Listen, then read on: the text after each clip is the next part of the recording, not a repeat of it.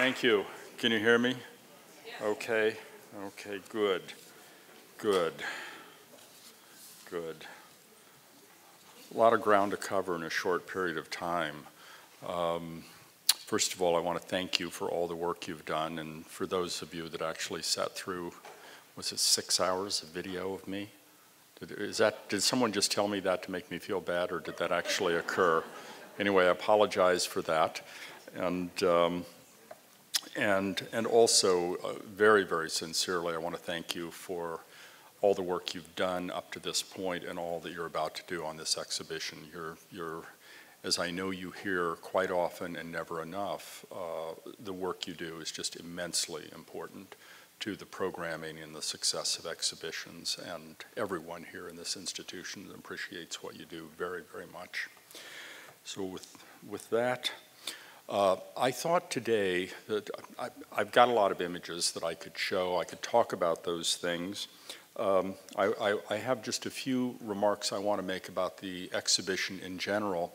And then I thought it might be most productive to go directly into questions and hopefully answers. How much time have you spent actually in the exhibition at this point? Most have been in there for 6 hours. 6 hours? But not enough time to look and see?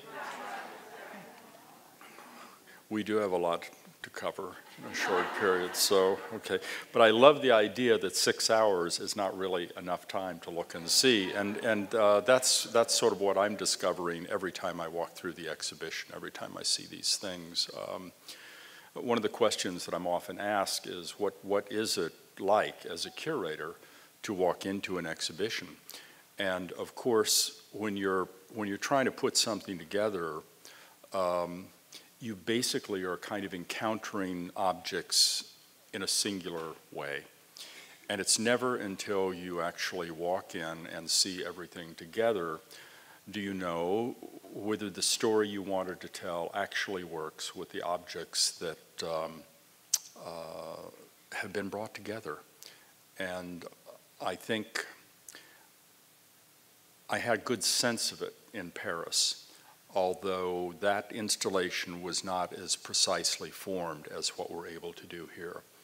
And as this installation has taken form, I truly have become more and more excited, because here we can really control, to a great degree, the progression of objects and the resulting kind of resonances and interconnectedness that exists between objects, and the story that they all tell, both individually and together, and also the flow. I think one of the most interesting exhibitions I've seen in recent years was at the Denver Art Museum. They had an exhibition on, I think the title was Becoming Van Gogh. And what struck me about it is that without the headset, without reading any labels, without getting involved with any interactives, without listening to anybody, a person could really walk through that exhibition and understand what was being communicated from the works of art alone. You just had a sense of it. And hopefully that's what this exhibition is going to do. It tells the story of Plains culture over the long history, over really several hundreds of years, going back 2,000 years in terms of the oldest piece in the exhibition. And it's through these works of art that hopefully one senses change and evolution in culture as these things were expressed in the arts. And you all know from your work how very closely tied culture and art existed in historical native cultures, pre-contact cultures, and to a degree up to the present day. So the exhibition itself, I think it was organized by Musée de Quai Branly in Paris. It came about when Stéphane Martin, the president, came to the Nelson-Atkins to see the new galleries that opened the year before.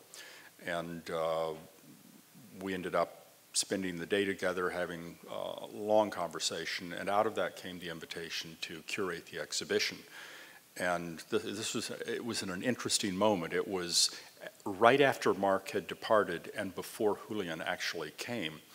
And I said, of course, I don't know if I can do this or not, but whatever we decide, if we're going to do this exhibition, it's got to come to Kansas City. And Stefan said, no problem.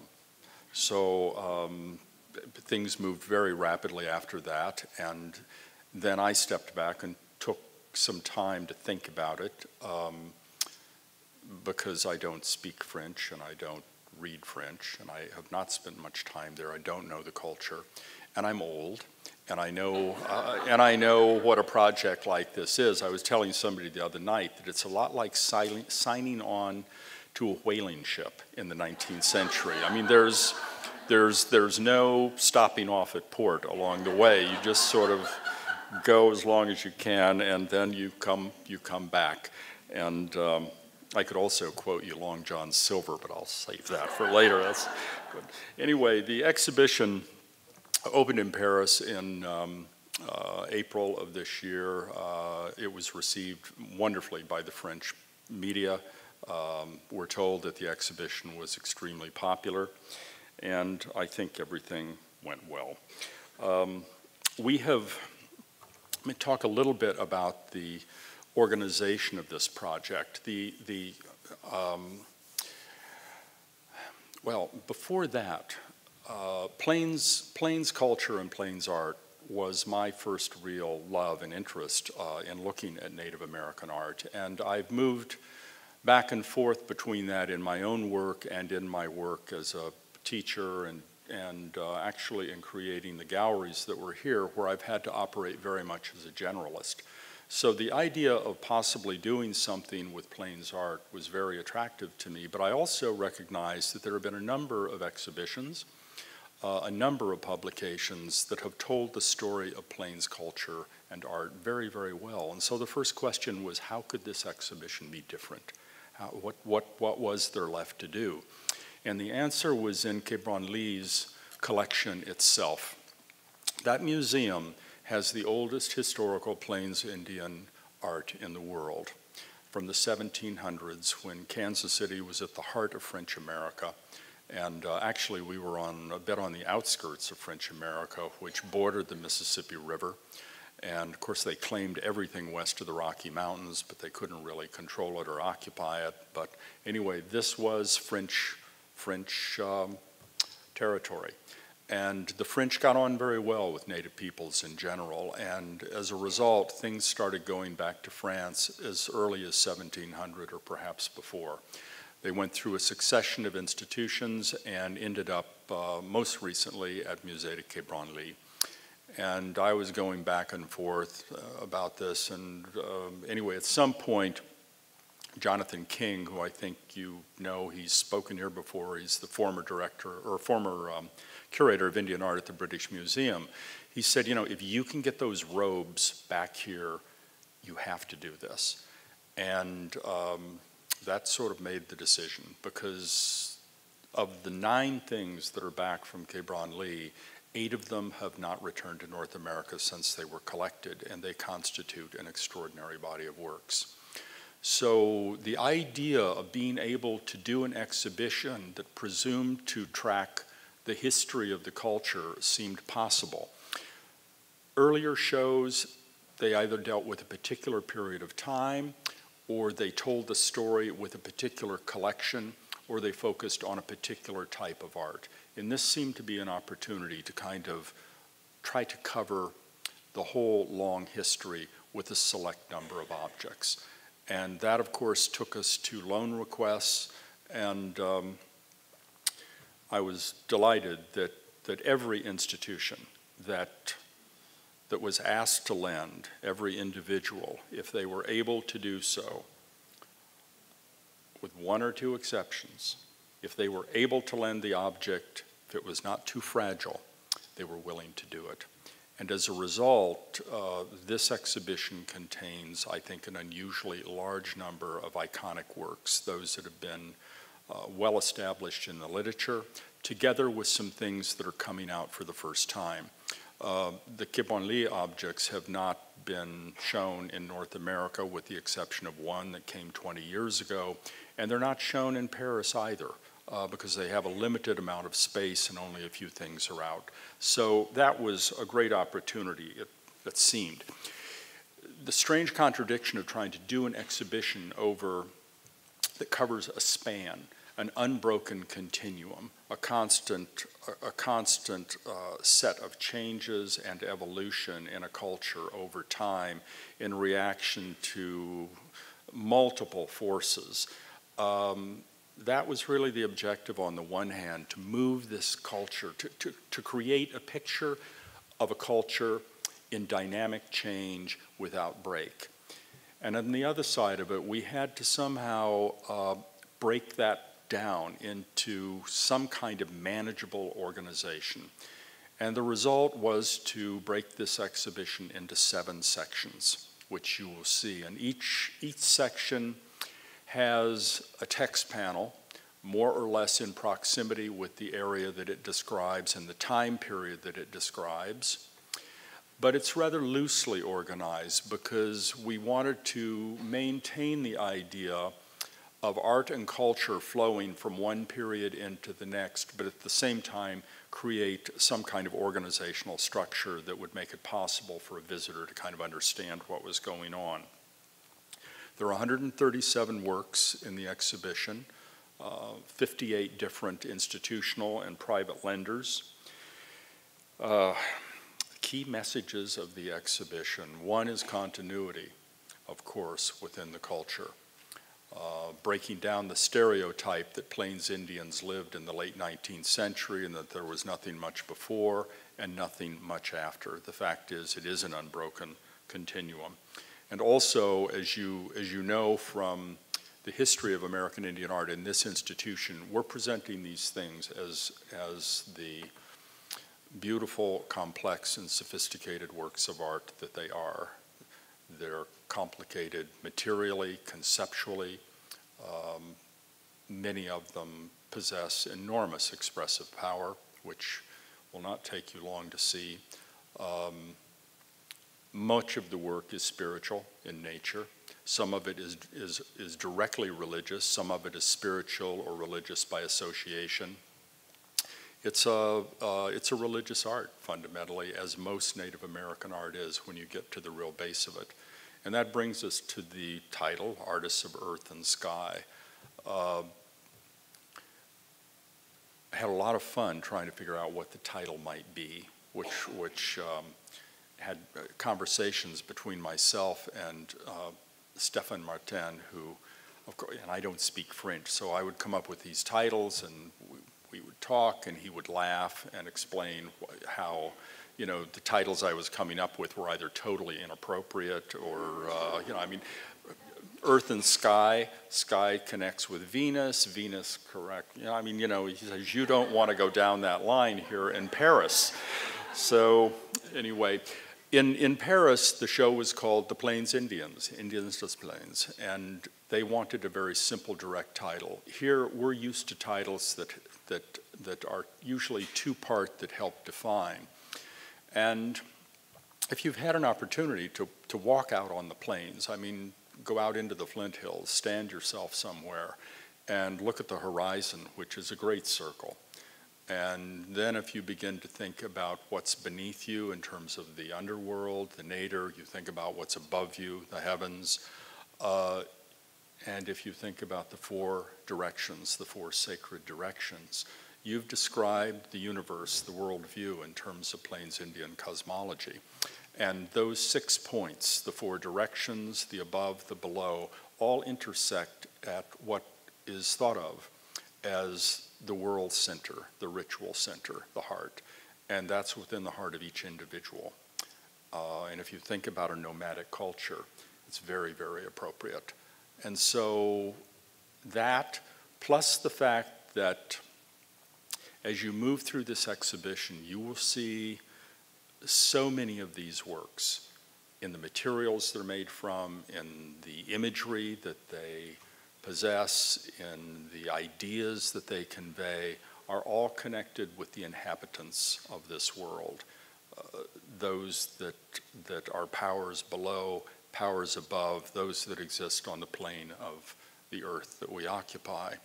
And the references are simply innumerable. They're everywhere. And so it seemed like a good title after a certain bit of thrashing around. Someone said to me once, he says, you know, like titles for exhibitions are like titles for rock bands. All the best ones are taken. And so there was some of that, but we were very pleased with what we ended up with. Another major theme of this exhibition is the fact that these objects were all created by individuals or in collaboration by individuals. They didn't, as Nancy Blumberg at the Denver Art Museum was quoted saying, they didn't just sort of bubble up out of culture. When I first started reading in the literature, you had the idea that basically the art was sort of, there wasn't art, it was material culture, and it was produced by both men and women. And then somebody got the idea that because there's no word for art in native languages, that they certainly must not have had art. And of course, none of that is true.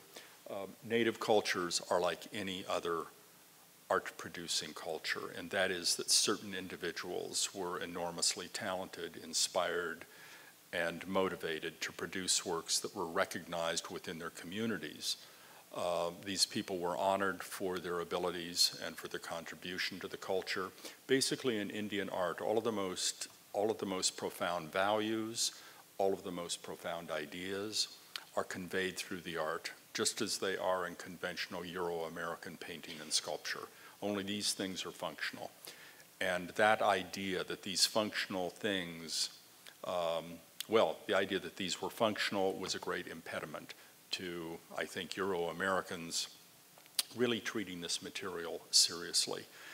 It was exotic, certainly, and it was interesting, and a lot of it was collected, but nobody much thought about who was making it. Nobody recorded the artists' names, pretty much. It was simply acquired as a representation of culture, and in its earliest presentations, it was presented as such. And it's only been in the 20th century that scholarship and Native American oral tradition has begun to weigh in, and we are discovering names as we move through different projects. Sometimes just even who an object, or what am I trying to say? The association of an object to a particular person, or better yet, the person or people that made it. When I say people, you'll notice going through the show, the labels might say Lakota artist one time, singular, Lakota artists, plural, at another time. And this is because traditionally the creation of art was determined by gender, just as the responsibilities of life were determined by gender. So women produced certain forms of art, men traditionally produced other forms of art. But there are many forms that had to have been done collaboratively. For instance, if you look at a war shirt, an early war shirt, the exhibition, you'll see the tanned hides of which it's made, undoubtedly done by a woman. You will see porcupine quill disc in the center of the chest and the back, created by a woman. You will see beadwork embroidery, created by a woman. And then you think about the construction of the shirt, the painting of the shirt, which was probably done by a man, the actual construction, which might have occurred within a ritual procedure, the attachment of the individual hair locks, which may have been done by men. In other words, they're collaborative works. And so some of the things that we think of as being made by women exclusively or men exclusively, we really question that at this point. When you have the time to look at the text panels, you will see that they're constructed in what might be an unusual way. One thing that I was very keen on in the publication initially, and then in the text panels, was the presence of native voice. And the text panels are broken down into 2, 3, or 4 different voices. I always come at the end as the curator of the exhibition. I comment on the art during a particular period of time. There's a historian, Colin Galloway, who is an eminent historian from Dartmouth, who wrote an extraordinary book called One Vast Winter Count that I know I've recommended before. He was one of the principal essayists of the book, and he discusses these different periods from his perspective. And then two eminent Native American scholars, Arthur Amiot and Emma Hansen, respectively Lakota and Pawnee, they also have contributed to these. And we hoped in these text panels to really present the idea of a dialogue between many voices, not differing perspectives, but rather a dialogue of people looking at the same period of time and the same culture and the same art. And so that was important. In the catalog of the 30 authors, I believe 7 of them are Native American. That was important. And then the final thing are the videos that exist in the installation. It seemed to do an exhibition like this with the living artists that we have and to not record them talking about their work was a missed opportunity. So through Bruce Hartman, actually, we learned of a Navajo videographer who lives in Santa Fe, Dylan McLaughlin. He's a young man, 24 years old, and we saw, he did a video for Bruce's show, Christina McHorse, and I was taken with it, and we tracked him down and asked if he would be interested in making videos of the artists in this exhibition. We sent him around the country, he spent a day with people, he interviewed them, and he came back with an extraordinary group of interviews that last about 2 to 3 minutes. And I was originally thinking that we would put them on our website, we would, I didn't know what we'd do with them, but we'd have them. And at a certain point, as I watched those and listened to them, I thought, this is what people should be hearing in the contemporary gallery. And I'm of an old school. I don't like noise in galleries. I don't like distraction. That's one of my personal weaknesses, perhaps. But so I didn't want anything until I saw those videos, and then I thought they have got to be out. The people are talking not about their own individual works so much, because if they were, that would be less functional, I think. Instead, all of them are really talking about what it means to be a Native American artist in today's society in the United States. And you don't even need to be watching the video. You can simply listen to what they have to say in relation to the objects that are in that particular section of the gallery. And so I turned Judy Koch on her head and said, I want videos in the gallery. And she just looked at me because I, of course, have opposed those things. Anyway, we've decided to move in that direction, and I'm very happy with them. So have you had an opportunity to watch those, see them? Okay, they're on YouTube. If you do that sort of thing, you know. Okay. All right. I think that's all I really want to cover. So Helen tells me that from going through the galleries and looking at things, you have a lot of questions. And so shall we just, I can go on and talk. About the time I was leaving the university, I had a colleague who came about the same time I did. And he said, you know, when I first started teaching, I worked for 3 hours to speak intelligently for 20 minutes. And now that I've been teaching for 30 years, I can talk for 3 hours with no preparation or knowledge whatsoever about any subject you want. So, anyway, so what questions do you have? Yes?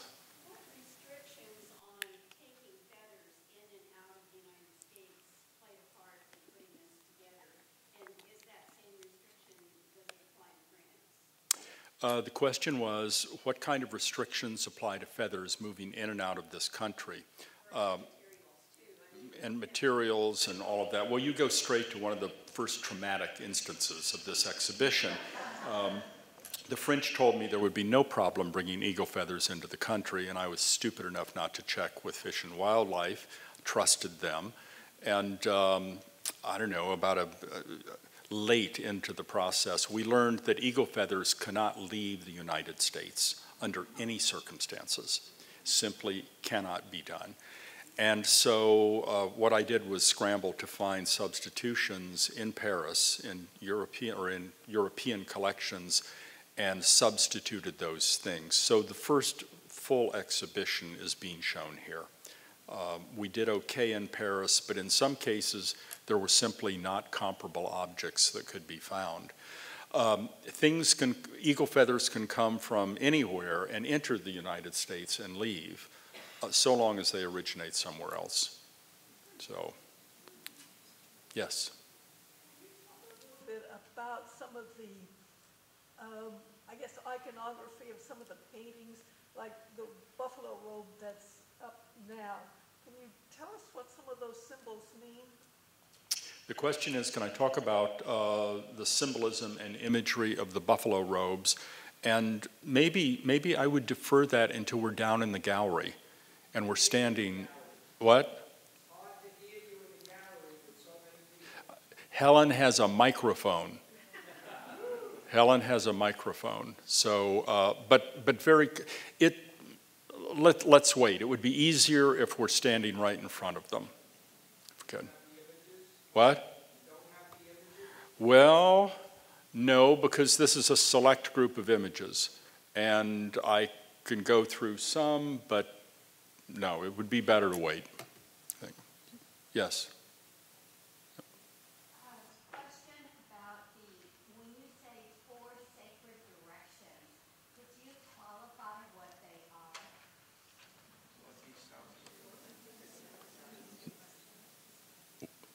East. Are they just directions, north, south, east, west, or is it sky, earth? No, it's the 4 directions on the horizontal plane of the earth. So east, south, west, north. And each of those directions is associated with a distinct power, a distinct color. But each is associated with I'll say, a distinct complex of sacred powers. And the 4 directions figure strongly into the ceremonialism and many of the rituals of Plains peoples. Yes? Oh. Along that line, though, I mean, aren't north, south, east, and west like European terms? So, I mean, was there an equivalent? Or, you're talking about a horizontal plane, so I'm trying to imagine how they saw 4 directions. Well, I think it begins with celestial bodies, and I'm sorry. Okay, north, south, east, west are European concepts, and how do they equate with Plains Indian culture? I think probably not. I don't think they're European concepts. I think they're universal concepts, and they begin with the rising of the sun and the setting of the sun and the seasons. And there are a number of references that orient people, and also these people lived on the land. And so the idea, and each of the directions, of course, each tribe within their own language had their own name, but directionality, if that's a word, was very, very important. And also winds were associated with 4 directions. There were many things connected with it. Yes, yes. There were a couple of materials that we were curious about. The first was pony beads, Mm-hmm. as opposed to the layered glass beads, and the other was German silver. Okay. The question is beads. How do you differentiate the different types? There are 2 basic types, 3, actually it kind of breaks down into 3, but the earliest beads were called pony beads because they came to the plains on the pack horses of itinerant traders that would travel from village to village. And these are large. They can be up to 1/8 of an inch in diameter. They're primarily blue, white, and black. And Lewis and Clark, other early explorers onto the plains, said, you know, to native peoples, blue beads are equivalent to our gold and white beads are equivalent to our silver. They represented a tremendous amount of wealth through trade and trading in furs primarily to acquire Euro-American materials. And pony beads were the first glass beads that were used in embroidery. There's a smaller version of the pony bead, which a lot of people still call pony beads, and it's called real bead, R-E-A-L. But those beads are still larger than the seed bead, which is the tiniest. And if you want to see the most remarkable example of seed bead embroidery, it's the yellow Lakota dress. The yellow beaded yoke on the Lakota dress. It's amazing. And these are tiny, tiny beads that basically started to replace pony beads in the 1850s and had really replaced them by 1865, by the 1860s. It happened pretty rapidly. And the great attraction, I think, was that with smaller beads, you could create more intricate designs, and also the palette expanded greatly. The palette of beads expanded greatly. Yes? In catalogs, there is an explanation of the ceremonial bowl made out of wood. The ceremonial pole. The ceremonial bowl. Yes, and there's a reference there to gluttony Yes. that I didn't quite understand. Yeah, the question is, there's a magnificent bowl from Detroit Institute of Art, and we can all thank Nee for making sure the loan came through. It's a bowl with a head that rises up from the rim, and that creature is called Ea, the glutton, and it's basically in Dakota myth, it's a kind of an ogre, kind of a voracious creature that tries to devour everything in its sight. And so this is a mythic creature, and the Dakota and the Middle Sioux, the Yankton and Yanktonnais particularly, had religious feasts that honored this spirit, and they were called eat-all feasts. And you were given vast quantities of food, and if you didn't consume it all, you owed the host a gift. And I mean, these are some of the things just in the ritual itself. But the basis of the ceremony, I'm sure, was to honor that spirit and the powers that it also provided to the people. In the woodlands, all religious ceremonies, or nearly all of them, involve partaking of consecrated food. And beautiful wooden bowls were created to hold that food. And this tradition moved into the plains, beginning with the Eastern Plains people and then out onto the prairies. It didn't go much beyond that. But the ceremonies that also had, in a sense, their origins in the Western Great Lakes woodlands came out and influenced the Eastern Plains people as well. So on the map, when you see a sharp division between the woodlands and the plains, keep in mind that it's permeable.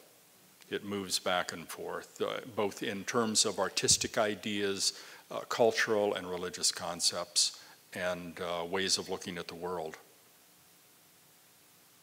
Yes? Referencing your title of Earth and Sky, in the catalog there's a sky chart, and it's from a sacred bundle, and the description goes in somewhat into wrapping and unwrapping the sacred bundle, and could you touch on that?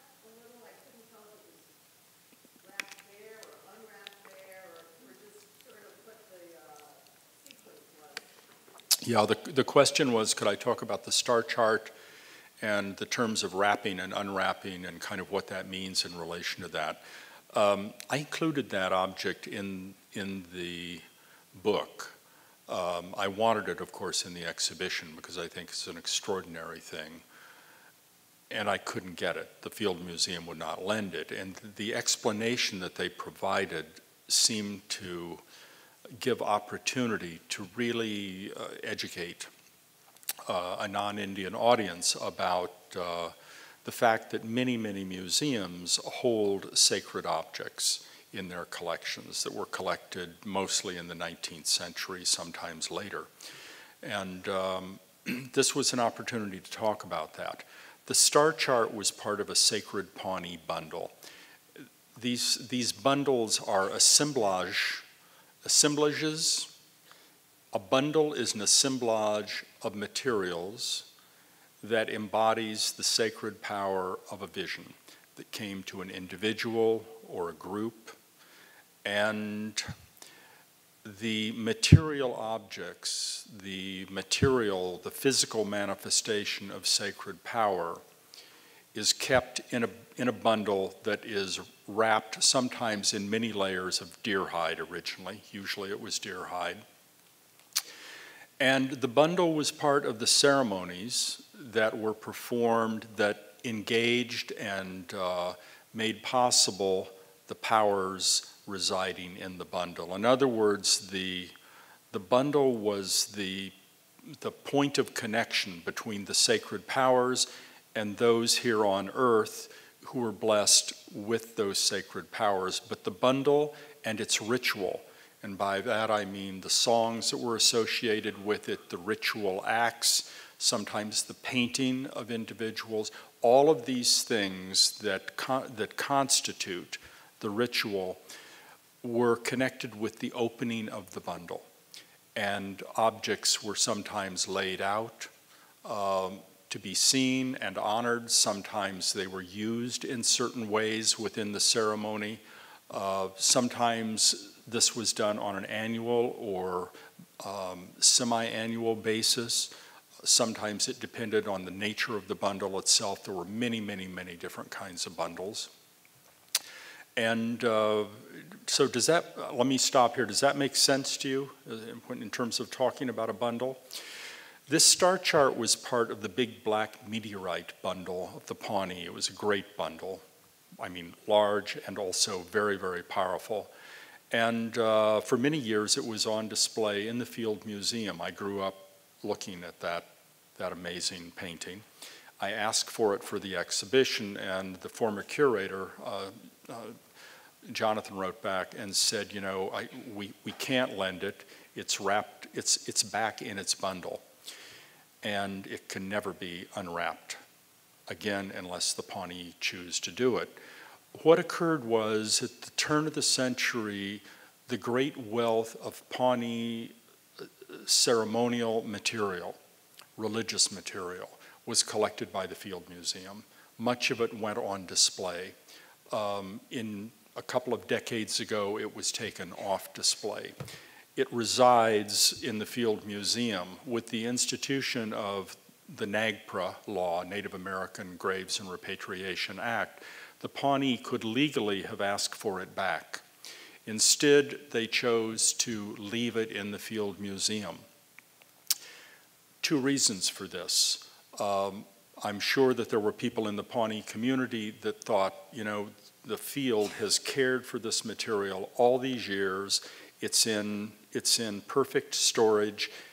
If anyone's going to preserve this in the future, for the future, it will be a museum like the Field. And then there were others, I'm certain, within the community that felt we've lost the ability to access these bundles. They still hold tremendous power. They're dangerous. We don't want them back in the community. We don't know how to handle them. And we don't want them back. And so, however it occurred, the Pawnee asked the Field Museum to retain possession of the sacred objects, and Jonathan Haas, the curator, was asked to rewrap the bundles. And a Pawnee doctor, I'm sure, came and instructed him, as he says in the book, in the proper frame of mind, the proper procedure. I'm sure it was not followed in the way that it should have been. I would almost assure you that that information has been lost, but they did the best they could. They wrapped these objects back together, they tied them up, and as he says, they were not wrapped according to conservation standards, they were wrapped according to the will of the Pawnee people. They were wrapped according to what made sense in terms of the bundle. In other words, there was no tissue paper in between things. It was all wrapped up, and he basically said, we cannot unwrap these for display. And if the Pawnee ever want them back, they can have them. They can come to the field and pray over them if they choose, but that's the situation. And I thought this was just a nice opportunity to kind of talk about that dynamic, because some of his own colleagues said, if we can't show this stuff, what are we doing keeping it? It's taking up storage space, etc. And he proposed that there are evolving negotiations, evolving relationships between Native peoples and communities. It's part of the ongoing change that this exhibition is about. And we have some things in our own collection that will probably never be put on view. There's one object in particular, it's a sacred bundle. We don't know for sure where it comes from. We think we might. The traditional people would say, we don't want this back. We've lost the ability to access it. We don't know the songs. We don't know the ritual. This thing is dangerous. Let it lie. Just, treat it with respect, keep it there. And, if we knew the exact tribe, it might be that some people would come in and pray over it, drop tobacco. This is true with the Great Omaha material that was collected by the Peabody Harvard Museum, that was repatriated back to one of the museums. I think it's the Missouri Historical Museum, the Nebraska State Historical Museum. They have a special room for the Omaha sacred material. Half the Omaha people don't want it back. The other half come to Lincoln, Nebraska to engage it. So it's a long answer, but it's kind of a fascinating subject. Yes? Is there a difference between shaman and medicine man? Are they interchangeable? And do women have any powers that relate to the men's powers in that capacity? So the question is, are shamans and medicine men essentially those terms interchangeable, and are women also regarded as having sacred power along with the men? And the answer is yes. I think those terms are interchangeable. Sometimes the word doctor is used, sometimes priest is used, but it's someone who has the power to provide spiritual help and understands rituals and those kinds of procedures. The qualifications may vary from tribe to tribe and the type of medicine man or medicine woman, but they're all kind of interchangeable. Women were every bit men's equal in terms of the acquisition and the exercise of sacred power. And so in many, many ceremonials, there are special positions, special roles for women. Women also have their own societies, their own religious societies, just as men do. But in the great tribal ceremonies like the Sundance, there are very important roles for women. Among many peoples, women were regarded equally as men as great healers. And so, yeah, it was the idea that the men did everything and the women didn't get to do anything is not at all true. They're very, very equal partnerships and well-defined. Yes? Could you comment on the bundles that were created by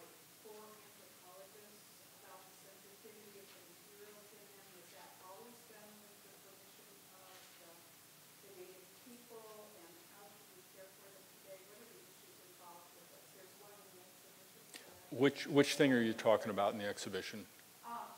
There are anthropologists, bundles that were commissioned by anthropologists. We have them upstairs, and isn't there one in the exhibition also? What can? It's a bundle, or in upstairs, certainly in the Southwest, we have a bundle that was created for an anthropologist studying the rituals of Native people, and it was done by a Native artist. Is that ever an issue if it's done for an anthropologist and an outsider? Is that sensitive in any way? Yeah, I think you're talking about the turtle. Yes. The turtle, yeah, it's a Meskwaki object. It was done in Iowa. So the question is, numbers of questions. The things that were commissioned by anthropologists, how were they viewed by Native peoples? Was it controversial? What are the issues around all of that? When most of that activity was occurring, the cultures were in the throes of enormous change. There was a great deal of loss that was occurring. Plains cultures were being impacted by missionaries, anthropologists, educational people, teachers that wanted to create school. Basically, there was a huge, huge force to eradicate native culture, to get rid of language, religion, dress, all of those things, and basically acculturate native peoples into the mainstream American society. And this was maybe at its most intense level at the end of the 19th century. And there were also native peoples that recognized that a lot of things were being lost within their own communities and within their own cultures. And it would be easy to say that native peoples were losing everything and people from the outside came in and took everything they could. But I think it was a lot more complicated than that. Some native peoples were adopting Christianity. At the same time, they were holding their native beliefs and traditions. And that was the beginning of, in a sense, living in two worlds. There were artists that produced things for anthropologists. There were anthropologists that were moving into, basically, the anthropologists, just like the missionaries, kind of cut aside territories to move into. And among the Kiowa, it was James Mooney, and he spent a lot of time with the Kiowa, and he recorded a lot of incredibly valuable information that is important to the Kiowas themselves today. But he was interested in mythology, he was interested in ceremonialism, he was interested in the sun dance, and he was commissioning artists to produce things, to record things that had been lost. There's a miniature teepee upstairs, which belonged to a man named Never Got Shot. And these teepees descended through families, and they were powerful. And you couldn't just sort of paint your teepee because you liked that person's design. It was, these were held by the families. But the original buffalo hide teepee had been lost, but it, of course, was still there in the minds of, and the oral traditions of the Kiowas of that generation.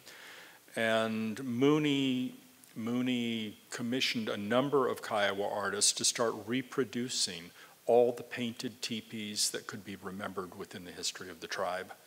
And as a result, we have quite a record of what occurred there. And just a funny thing, recently I was looking at a collection of ledger drawings, Plains Indian drawings done in the 1870s, and in the camp was that teepee that is replicated in the miniature up in the gallery. It was there at that time in the 1870s, and sometime during the close of the Indian Wars and the early reservation life, it was lost, but it then was recovered. The turtle is a different matter. That was created up in Iowa. There was a carver who was, quote, an informant for the anthropologist that was working there. The anthropologist was trying to record myths and sacred bundle information, And of course, the Meskwaki would not show anyone their sacred bundles. They still had them, by the way, and they still do. The Sauk people lost all their bundles. They moved to Oklahoma. The Meskwaki managed to stay in Iowa and retain many of their sacred bundles. And so what he did was he carved replicas of the objects that were in the bundles. He made them pretty much uniformly twice as big as the real ones are, and they're all made of wood. They're all made of walnut, and I've tracked about 6 of them around. But one of the most interesting and thrilling moments was when I was doing my work with the Meskwaki people, and I was with the leader of the Fox Clan, who is, in a sense, responsible for the religion of the tribe. And I showed him a photograph of the wooden buffalo that's in the Museum of the American Indian. And, you know, I grew up reading what it said. It said this is a sacred object. It's used in the ceremonies of buffalo hunting and so forth and so on. And it's a beautiful carving. It's an amazing thing. And when I was teaching art history, I would always cite it and talk about it as being, you know, collected from a bundle and so forth and so on. And I showed the picture to my friend, and he looked at it, and I said, what do you think of this? And he looked at it a long time, and he said, it's really pretty good. And I said, yeah, it's a great work of art. He said, well, yeah. And he said, but it's not real. And I said, what do you mean it's not real? He said, the real one is still with us. And I said, what? And I said, just like this? It's a wooden buffalo? And he said, yes, except ours is stone. And the spots on the joints are green instead of red. And I said, well, what about this? He said, my grandfather carved it. And what a revelation. Changed my scholarship right there, you know. So, but yeah, it was at the turn of the century, the world of Plains Indians was extremely complex. Many forces at work, many connections that were being made between non-Indians and Plains Indians. It wasn't all bad. And an exchange of ideas, exchange of material goods, you know, people going off to boarding school. One of the most moving things I read during the course of my research was a letter that a Northern Plains man, I can't remember his tribe, had sent to the American Museum of Natural History. And he said, I'm sending you my sacred things. He said, you know, everything's changing here. The young people don't understand this stuff. When you're my age, you say that about old young people anyway, you know. But they don't understand. We're losing everything. These things are powerful. I can no longer use them. I'll be gone soon. And so I'm sending them to this great museum, which I'm told is a stone lodge that will never burn down or can be blown down by the wind, and that these things will be kept forever. So there was that going on. And there were also anthropologists who were bulldozing their way into kivas in the Southwest where they shouldn't have been, taking pictures. I mean, so it's a mix. There were a great, you know, I grew up seeing a set of basically altars in the Field Museum. They were replicas of altars that had been, that served a purpose among the Hopi for certain rituals. And I'd always thought they were the real thing, and subsequently learned later they were all pretty much reproductions that had been based on photographs taken by the anthropologist. And they were there for, you know, 100 years until the Field did a exhibition, and they brought in some Hopi advisors who said, you know, you people really shouldn't be showing this stuff. And here was a fascinating thing. This guy said, you shouldn't be showing this. This is about the bean ceremony, and this is about Niman Kachina, and this is about the snake antelope ceremony. You shouldn't be showing those. You know, I would respectfully ask that they be removed. They shouldn't be seen on the outside. and the field removed them. But then the curator said, well, wait a minute, what about this Maru society, this woman's society altar? And the man said, I have no idea, I don't know anything about that. That's the prerogative of women. Which I thought was the most telling example of the traditional Native American idea that people have the right to certain bodies of knowledge and other people do not.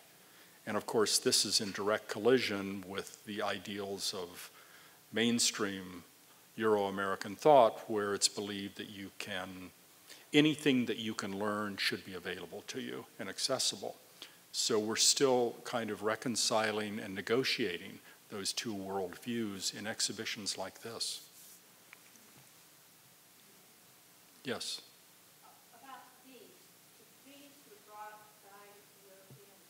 Were the beads mostly Czechoslovakian beads? They were from, I think the earliest were from Venice. I'm sorry, where did the beads come from? Were they Czechoslovakian? And I believe the first beads were from Venice, and then Czechoslovakia got into the act, I think, later into the 19th century. Yes? You mentioned twice about the sun dance, and I noticed in the exhibit 3 paintings about the sun dance. Could you explain it a little bit?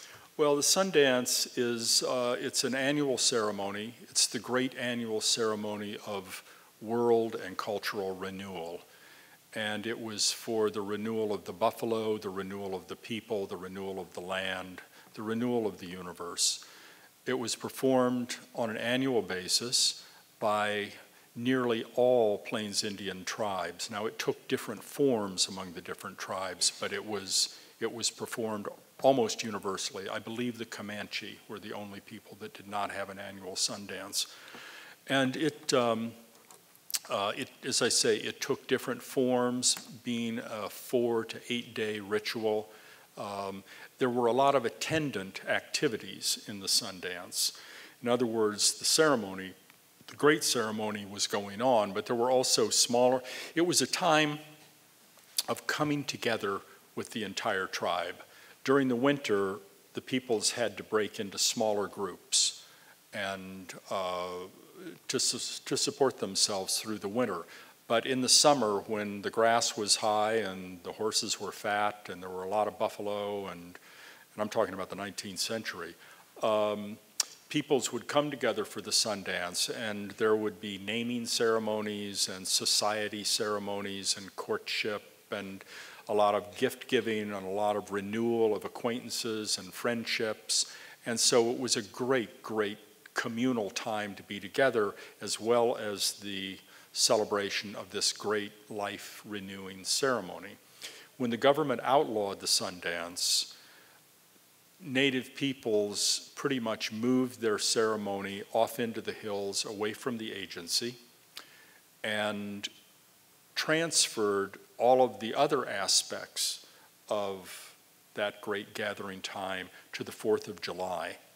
And they became a great 4th of July celebration, and with it you have a lot of American flags embroidered on things done for the 4th of July that would be given away as gifts and that sort of thing. It's 2. Let me see what I've got here. Could I ask a follow-up question? Yes. We noticed in the exchange section, there were a lot of patriotic symbols. Would that be part of this sun dance? No, the patriotics, they were part of the 4th of July celebrations. And they were, I think they commemorated that particular time of year, is what it was mostly about, and that particular time of being together. It was also, I think, a symbol of patriotism as well.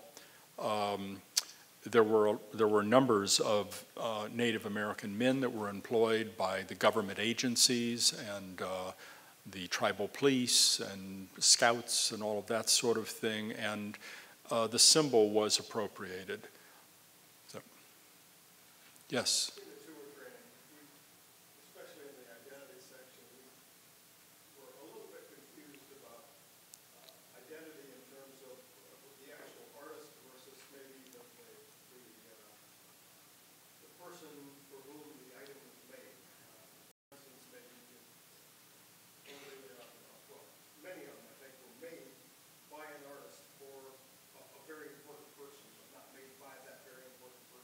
Yes. Well, the question is, as you go through the labels, go through the objects, you see that some were made by named artists, and other things were made for important people. And basically, if we know the name of the artist or artists, we indicate that. And if we happen to know that a certain object was associated with someone of real importance, like Red Cloud, we've indicated that. And that's basically the separation. Does that get to what you're? Yes. Okay. I'm going to be giving a tour. There's a couple of us that are giving a tour to this Kickapoo school. Yes. And so the other thing that said that in the ancient section that some of the pie, I guess there's a couple of pies that are associated with burial. Yes. And that the children are not supposed to be, they're prohibited to like be in the same room or something like that, so to avoid that. But can you expand on that? Well, I think I can't expand on it. The question is, there are going to be tours given for some Kickapoo school children, and the concern is that they not be in the same room with burial objects, objects that were associated with a burial.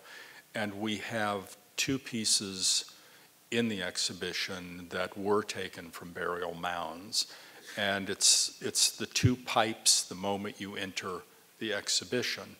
And all I can say is I believe that many of these students are part of the drum religion, and it is part of their doctrine that they should not be around things that came from burials. And that concern or that belief may extend even beyond the Kickapoo. There are varying degrees of sensitivity. So would something happen if they were, kind of like, they would be afraid that harm would come to them, perhaps, or just?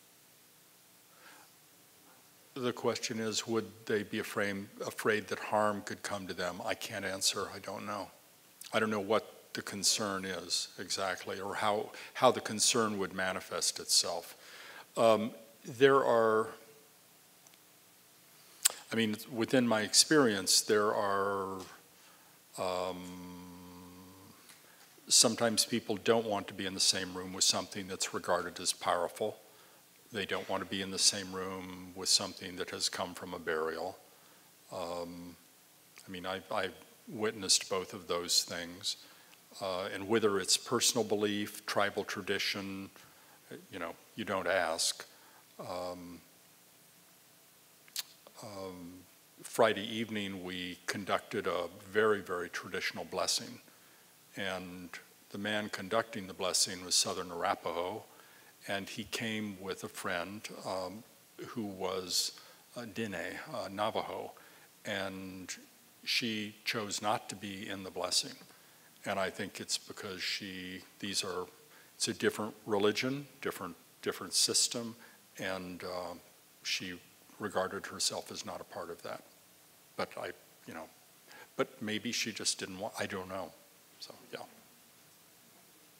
Yes? What is the ghost dance as opposed to the sun dance? The best thing I can say about that is read the entry written by the Pawnee scholar Emma Hansen on the ghost dance dress. But the short answer is that the ghost dance was a religious movement, a movement of resistance that emerged in the late 1880s. It found a place in the religious belief of certain plains cultures, not others. For instance, it was very, very strong among the Southern Arapaho, but it was not strong among the Southern Cheyenne, who had been their allies for, hundreds of years. And it basically was based on the idea that if the ceremony was performed, the ghost dance was performed, that the old life would return.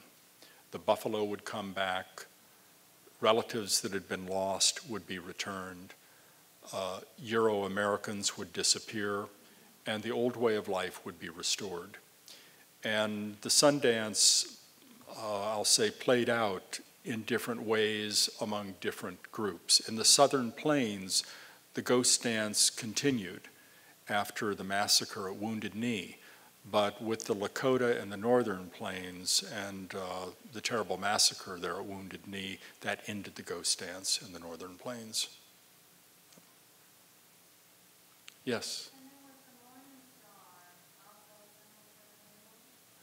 The morning, was it what?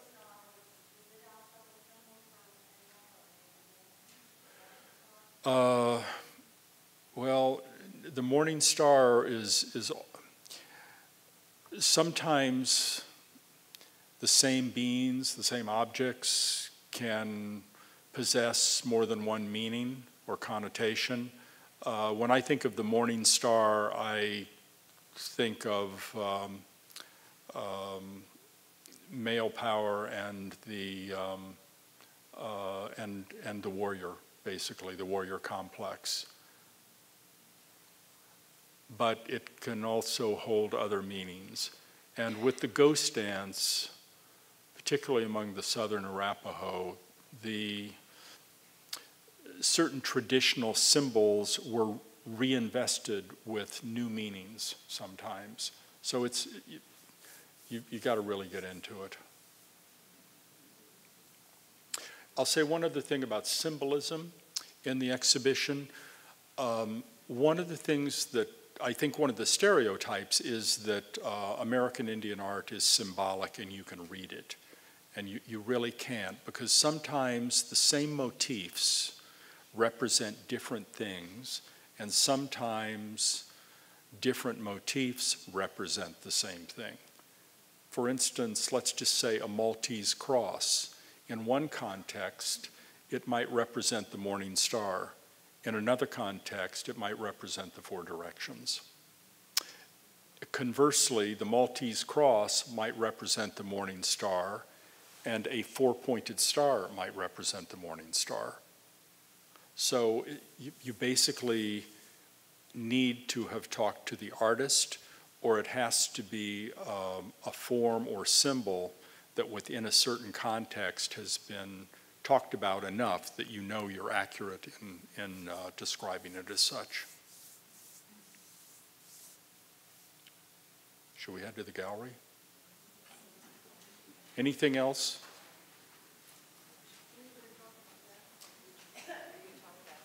What? No, I was just seeing the robes that, to see if I could return to the robes and make sense out of the question, but I don't think I can. So let's head down.